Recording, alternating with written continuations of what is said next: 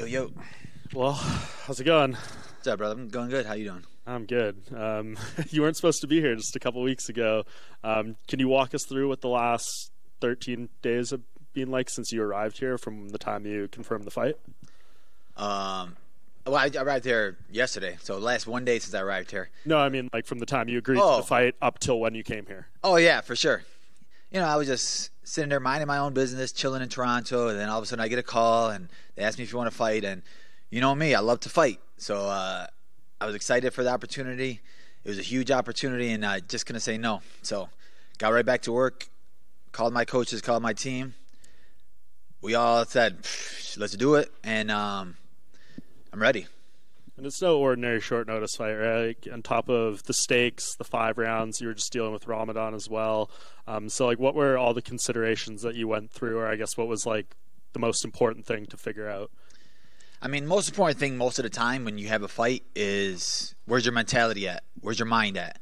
Because you could sit there and train your body for 8 weeks, feel the best you can feel, and then if you just feel something trigger in your head, something where you don't feel right, like the whole fight, the whole camp will be worth nothing.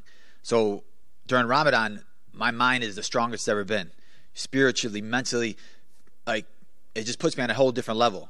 So to know that my mental game was 100%, I didn't care what my body game was. I didn't care what the weight cut was. I didn't care what the rounds were, because I knew mentally I could get through anything.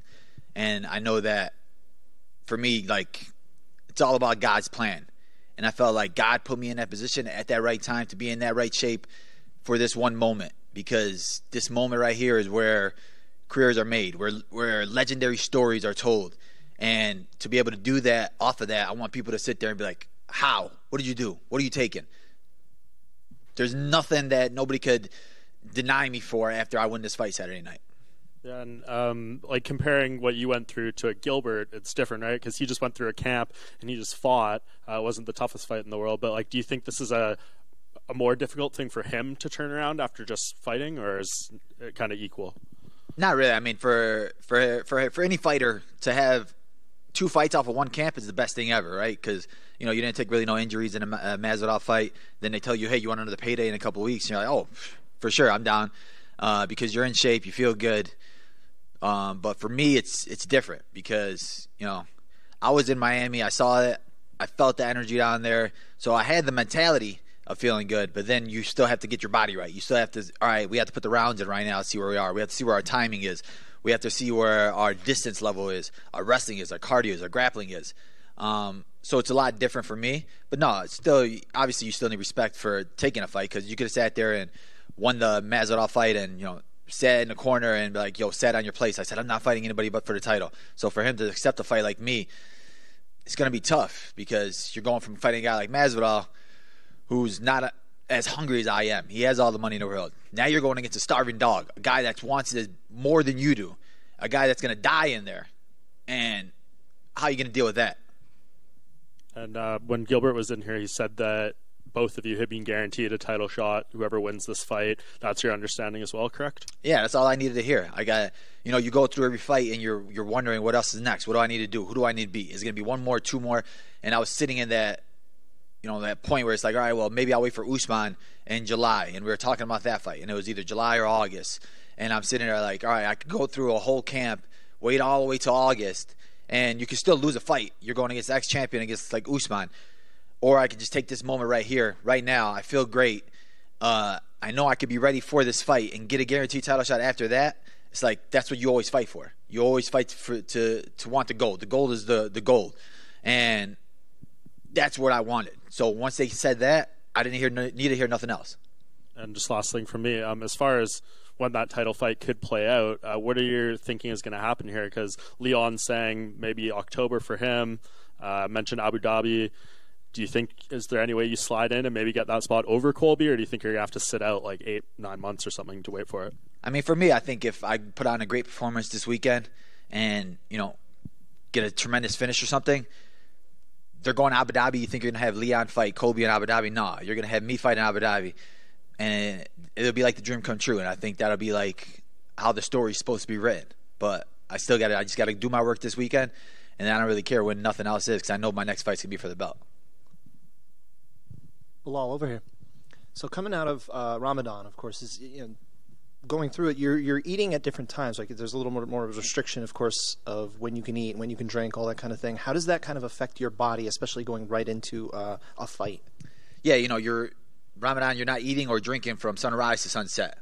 So for me, I'm still training during that time. I had a teammate that fought a couple weeks ago, Belal Muhammad, has got the W in Miami. So I had to be in the camp with him. I had to train with him. I had to give him rounds. So for me, I'm going training in the mornings, and I'm going throughout the whole day without eating or drinking, and then having another practice right before I break my fast. So, obviously it's different. And I was having to put the right stuff in my body, the right carbs, the right proteins, because I wanted to feel good the next day when I train.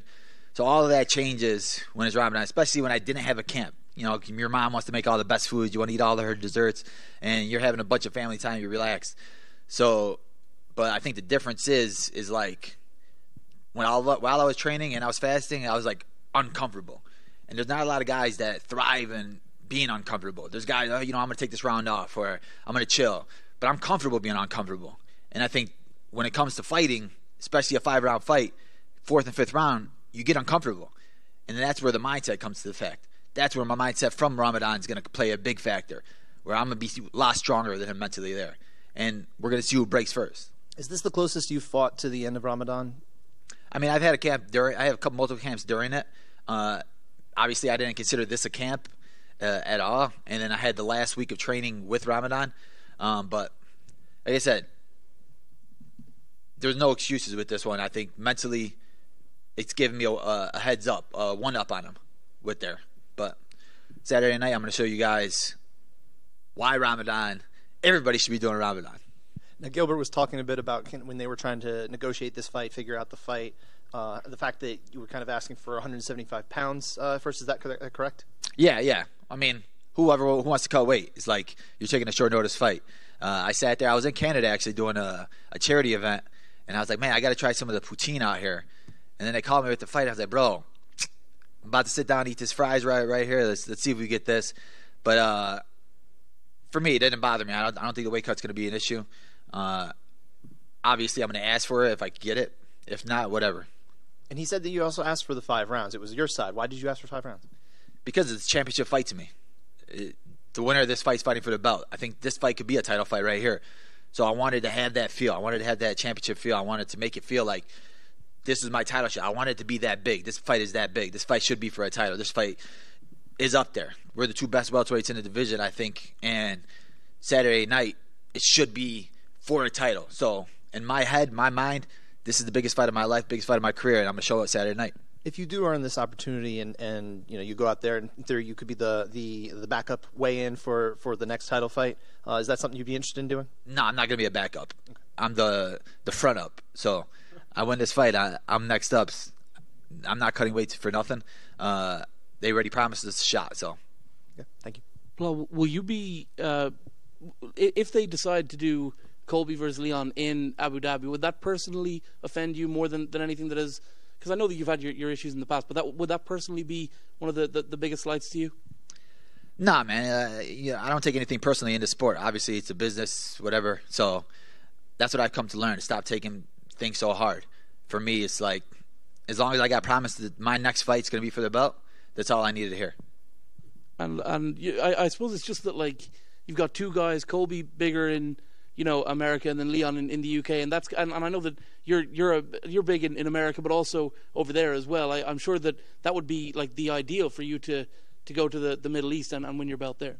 Yeah, for sure. To have an Arab American fighting in Abu Dhabi in front of his people, that has the same blood as those people, speaks the same language as those people, it'll be huge for them, especially for that market. And I think that me being a champion will show in the UFC how big it could be. Obviously, we have Muslim champions, but it's different when you have an Arab Muslim champion and a market like Abu Dhabi. When you get the win on Saturday, will there be any message to Colby, or are you laser focused at this point after Gilbert Burns on Leon Edwards? Yeah, no. I mean, I don't really care which one of them win it. To me, it's whoever has the belt. That's what I'm coming for. Belal over here again. Other way. Yep, there you go. Oh, my bad. No, you're good. So, I don't like to ask about betting lines and betting, but it's kind of unavoidable here because this is the fourth fight in a row they have you as the underdog. And my question to you is, why do you feel like the bookies, even some fans, haters, whatever you want to call them, are still doubting you after such an impressive win streak that you're on? I mean, people just don't understand how much work I put into this. People just don't see what we do in the gym. My family, my friends, my coaches, my team, they know what we do, the work we put in, the hours we put in, the sweat. People are like, why are you going to take this fight? You're on an 8-fight winning streak. You could sit there and wait for your full camp. You could sit there and wait it out. But they don't understand how bad I want this. They don't know what I'm willing to do for this. And Saturday night, it's going to keep surprising. It's going to keep shocking people. And I want to hear the excuses. It's like, you beat Sean Brady. Oh, well, Sean Brady sucks. You beat Wonder Boy. Well, Wonder Boy can't wrestle. You beat this guy, Maya. He sucks. Luke A. He can't wrestle. There's excuses for every single guy. So now I'm the one taking the fight on 2 weeks' notice. I'm the one who's fighting the guy that just won. I'm the one guy who's sitting there coming off of Ramadan. What excuse are you going to give after I beat Gilbert Burns Saturday night? No excuses for me, man. None at all. And like you said, beating Sean Brady, a lot of people were saying that's a grappler-on-grappler fight. And you come in there, knock him out. First knockout since 2016. What did that do for your confidence?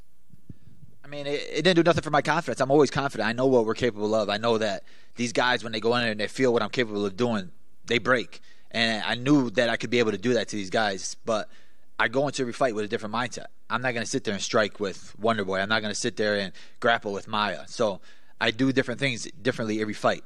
And I think that's what gives me the one-up on a lot of these guys. Gilbert Burns doesn't know what I'm going to bring to the table. I know what he's going to do. He doesn't know what I'm going to